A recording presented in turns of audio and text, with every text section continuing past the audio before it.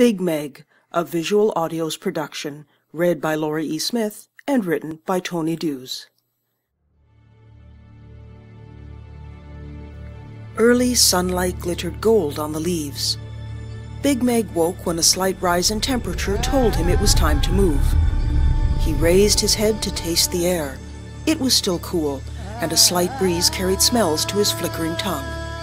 His ears picked out no sound other than the rustle of leaves and the creak of branches high above the ground.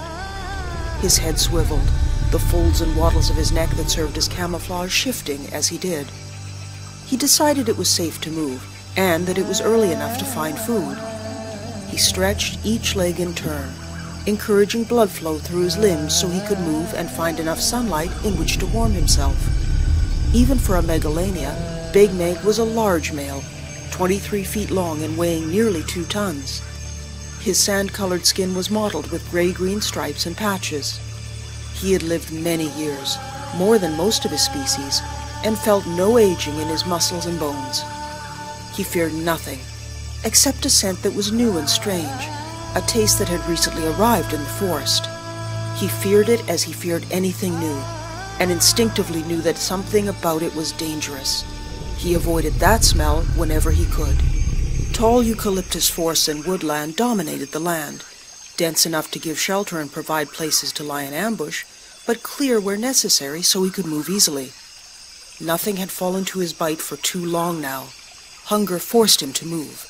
He didn't like that. It brought him to attention and his brain screamed fear. But the urge was too great.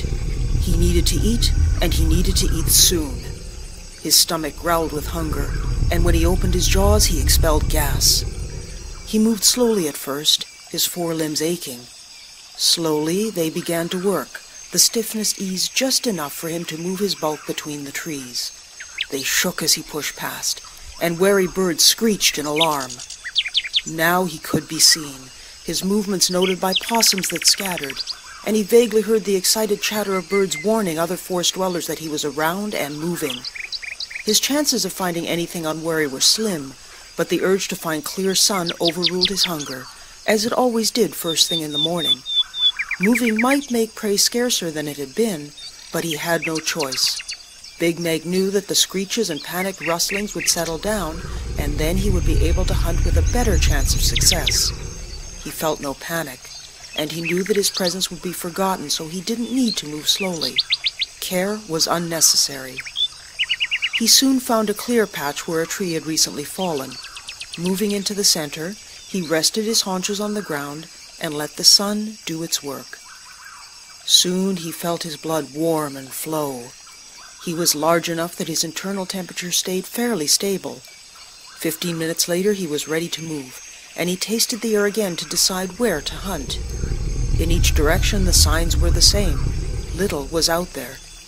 He reached into his memory, recalling a place nearby where the hunting had been good. He headed west toward a stand of trees that reached high overhead, where dappled shadows that shifted in the breeze would help conceal him. It was over a mile away, and he strode as fast as he could. The hunting was always good there, and Big Meg was hungry. He reached the copse and moved slowly. Shifting his limbs quietly, he found his hiding place. Emus and Genyornis nested here. Big Meg could move quickly, and more than one of these had fallen to his jaws. He was confident that nothing suspected he was here, so he settled down. He had learned well as he grew, learned the value of patience and being prepared. Sometimes the lessons had been harsh, but he had survived. He shifted his limbs into a lunging position. Memories came to him of his life. His first memory was hunger.